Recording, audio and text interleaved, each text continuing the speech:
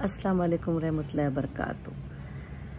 I'm starting this series based on my lectures which I delivered during my teaching career, beginning with the question which was raised by the students of MPhil and PhD, and I find it very much relevant for not only the students but also for those who have ambiguity towards it, and I feel deemed necessary to address this question.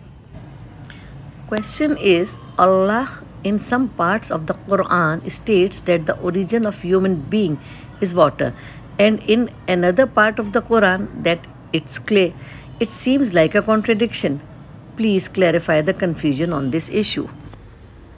The confusion or contradiction is verily not in the Quran, but in the limitation of our knowledge and understanding. We need to develop a better sense of understanding before our quest for answers. Surely the answers are there, but first the right questions need to be asked, and as we know, asking the right questions requires a certain level of knowledge itself. The Quran is a book of science and not a book of science. This means that Allah, as our creator, is informing us of our existence. Therefore, we do not need science to prove the Quran, but rather the Quran to verify the science.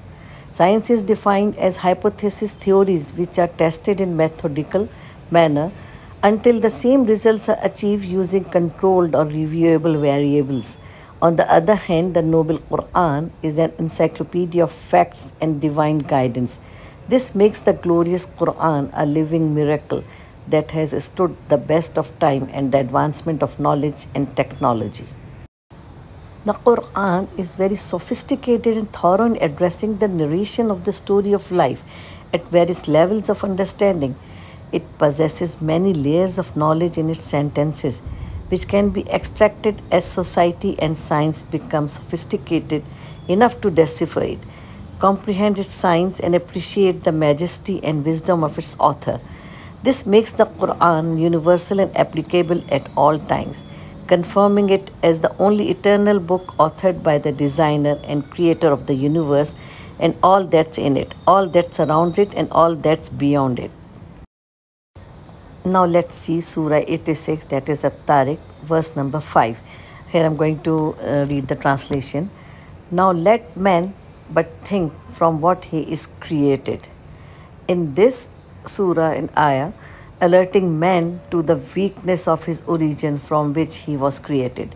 The intent of it is to guide man to accept the reality of the hereafter, because whoever is able to begin the creation, then he, Lord Almighty, is also able to repeat it on the same way.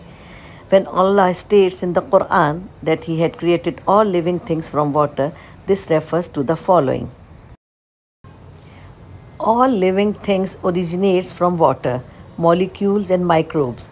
This is the simple beginning of all living organisms, from the vegetation to animals.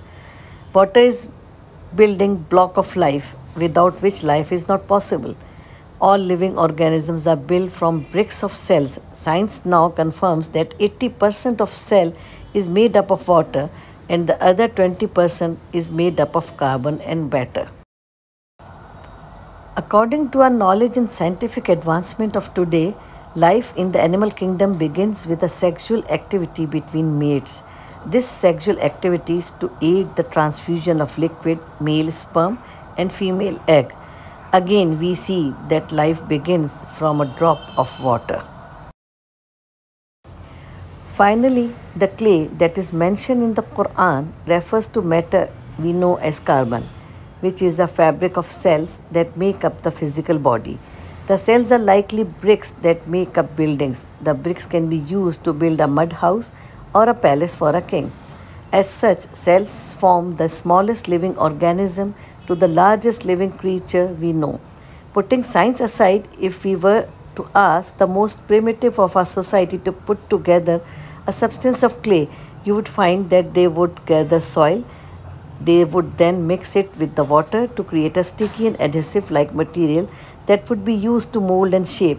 Hence, what they used is water to keep each and every grain of soils together. This illustrates the scientific findings that carbon, clay, and water are the basic component of life. The Quran describes how Allah created Adam. Surah 15 Al-Hijr means stone land, rocky city. Verse 26 mentioned, we create man from sounding clay, from mud molded into shape. Then there is another surah, Surah 32, As-Sajda, the prostration, worship, adoration. There are two verses, 7 and 8. He who has made everything which he has created most good, he began the creation of man with nothing more than clay, and made his progeny from a quintessence of the nature of a fluid despised. The notion of getting something out of something else does not give rise to any doubts. The phrase can equally mean that every living thing was made of water as its essential component, or that every living thing originated in water. Life is in fact of aquatic origin, and water is the living component of all living cells. Without water, life is not possible. When the possibility of life of another planet is discussed, the first question is there a sufficient quantity of water to support life? So it's clear that Allah is stating beyond any confusion and contradiction that Adam is created from sounding clay, mud molded into shape, and his progeny from essence of liquid. Surah 21 Al-Anbiya, the prophets, verse number 30 also states that how man has been created from clay and water. The word translated here as water is in fact ma, which means both water in the sky and water in the sea, or any kind of liquid.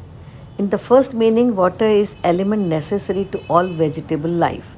The word in the Arabic text for clay is teen, which means earth mixed with a quantity of water which becomes adhesive.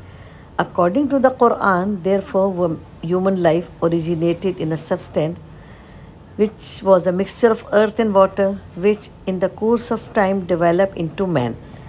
In the foregoing verses, we are told that an early stage in the evolution of man was when he was giving a particular form from wet earth. Surah 32 As-Sajda, the prostration, worship, adoration, verse number 9. But he fashioned him in due proportion and breathed into him something of his spirit. And he gave you the faculties of hearing and sight and feeling and understanding. Little thanks do ye give. Again in Surah 77 Al-Mursalat, the emissaries went sent forth, verse number 22, for a period of growth determined according to need. These verses indicate very clearly that man's origin in dry earth or rock was one stage from which step by step he passed through a stage when it was mixed with water, causing the development of a rudimentary form of life, which later on began to procreate through the functioning of the sex organs which had developed in the male and female.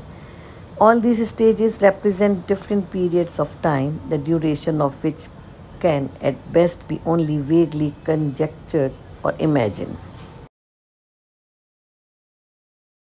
With this, I would like to conclude today's session. Inshallah, soon we will have another session based on your questions regarding the Quranic vision. Fi amanullah.